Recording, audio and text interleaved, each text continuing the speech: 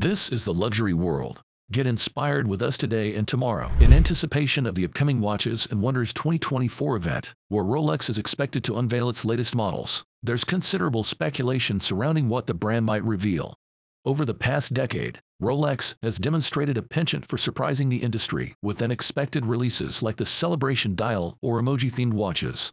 However, despite this trend towards unpredictability, enthusiasts have been analyzing past releases and identifying potential areas for updates. In today's video brought to you by the Luxury World, we will unveil some updates for Rolex's upcoming releases for this year. If you have not subscribed to our channel, we encourage you to do so to stay informed about our upcoming videos.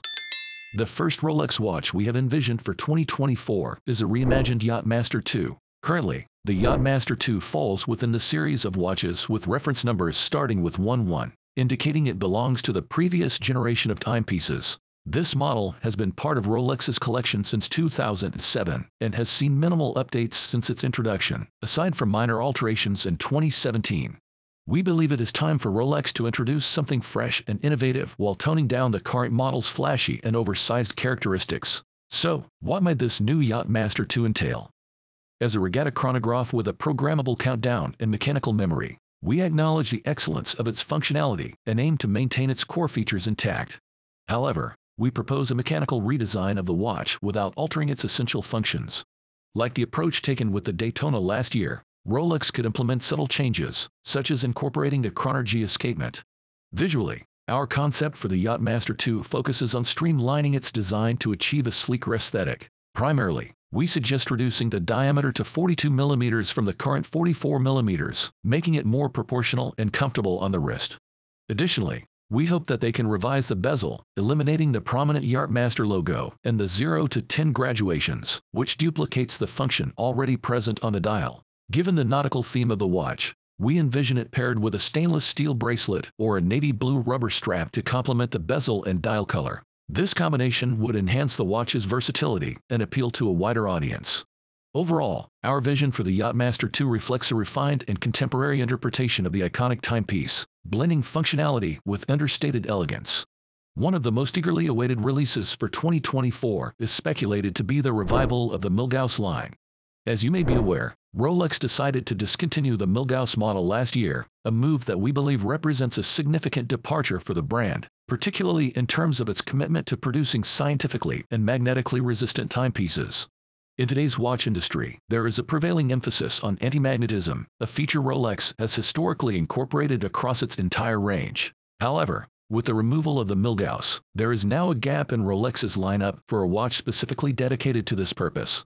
In contrast, other brands such as Omega, with its master chronometer certification, and even within the Swatch group, with offerings like the Powermatic and Nivachron hairspring, are placing increased emphasis on anti-magnetic properties. Additionally, there is internal competition from brands like Tudor, which also offer watches with the master chronometer certification. Given this landscape, we believe Rolex must respond by reintroducing the Milgauss or something similarly focused on anti-magnetism. Regarding the potential redesign of the Milgauss, we envision a watch that aligns with contemporary trends, featuring a slimmer 40mm case and incorporating crown guards on the sides to reflect recent aesthetic updates within the brand's lineup. So, the Milgauss would retain its sporty essence and maintain a clean appearance, foregoing a rotating bezel that some might have expected. Instead, we are adhering to the watch's classic design standards. The dial of the revamped Milgauss would preserve traditional elements such as the lightning-shaped second hand, while incorporating orange accents on the markers for added flair.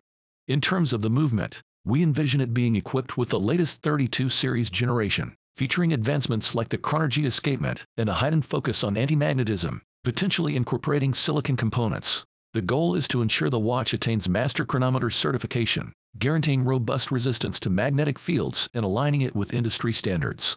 This shift would allow for a slimmer profile, as the watch would no longer require a Faraday cage, and could even include a sapphire crystal case back, enhancing its allure.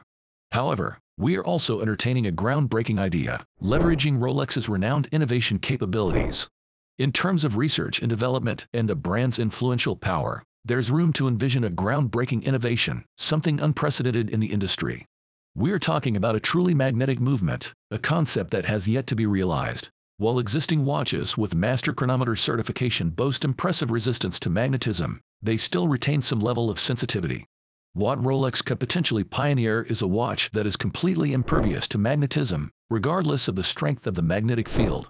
This concept, often referred to as an anti-magnetic watch, would mark a significant leap forward in watchmaking technology. We passionately believe that Rolex has the capability and the responsibility to introduce such a groundbreaking advancement, positioning itself as the industry leader in terms of magnetic resistance.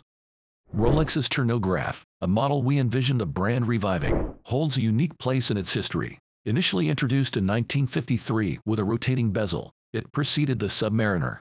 However, due to the submariner's overwhelming success, the chronograph transitioned into a more subdued watch within the datejust family. While not consistently produced, this discrete timepiece has garnered a dedicated following over the years. We propose Rolex reintroducing it as a 36mm model with a rotating bezel. Modernizing while remaining true to the brand's ethics, this iteration would feature the elegant proportions and refined dial of the datejust, enhanced by a sleek ceramic bezel and subtle red accents. Technically comparable to the datejust, it would offer the choice of an oyster or jubilee bracelet. The Rolex Explorer Polar is a recurring wish for enthusiasts, despite its slim likelihood of materializing. We advocate for Rolex to fulfill this desire by simply offering Explorer models with white dials, reminiscent of the iconic Polar versions from the past. This edition would fill a void in the collection for a sports watch with a white dial, particularly in the 36mm and 40mm Explorer variants. Regarding the Daytona, which underwent a comprehensive redesign last year, we propose the inclusion of a Meteorite dial option, drawing inspiration from past iterations. This dial would feature a panda-style layout atop a silver-based Meteorite background, paired with a ceramic black bezel, available in various gold options and offered with either a bracelet or oyster flex rubber strap. This update would offer a captivating blend of elegance and contemporary style. Lastly, in our Rolex 2024 predictions, we envisage two new iterations of the well-received Perpetual 1908, introduced last year. Drawing inspiration from Rolex's historical approach of incorporating small complications, particularly observed in the Cellini collection, we propose two distinct versions. The first variant features a dual time function with an independent display positioned at 6 o'clock, replacing the traditional small seconds subdial. To enhance practicality, corresponding to the Cellini line, we relocate the second hand to the center and incorporate a discrete day-night indicator within a small aperture. The second envisioned version of the Perpetual 1908 incorporates a moon phase complication, reminiscent of the refined elegance seen in past Cellini models. The moon phase display is positioned at 6 o'clock, replacing the small seconds subdial. It features a blue enamel disc with a Meteorite moon motif, evoking a sense of timeless sophistication. Please note that these are speculative concepts and not based on official information yet. We eagerly await Rolex's announcements on April 9, 2024, to see what they have in store for us. Do you have your predictions for the new Rolex watch releases? If you have any specific ideas you would like to discuss, feel free to share some thoughts or insights in the comments section. We are willing to share our insights too based on current trends and expectations in the watch world. Remember to follow us and give us a thumbs up. Once again, this is the Luxury World, and we look forward to seeing you again in our future videos.